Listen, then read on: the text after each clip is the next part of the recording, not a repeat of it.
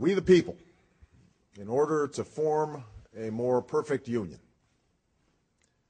221 years ago, in a hall that still stands across the street, a group of men gathered and with these simple words launched America's improbable experiment in democracy. Farmers and scholars, statesmen and patriots who had traveled across the ocean to escape tyranny and persecution finally made real their Declaration of Independence at a Philadelphia convention that lasted through the spring of 1787. The document they produced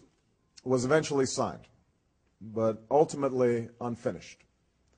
It was stained by this nation's original sin of slavery,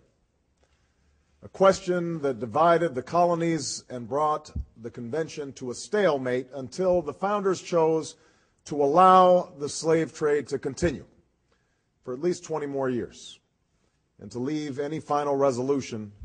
to future generations. Of course, the answer to the slavery question was already embedded within our Constitution, a Constitution that had at its very core the ideal of equal citizenship under the law, a Constitution that promised its people liberty and justice, and a union that could be and should be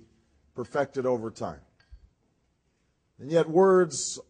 on a parchment would not be enough to deliver slaves from bondage or provide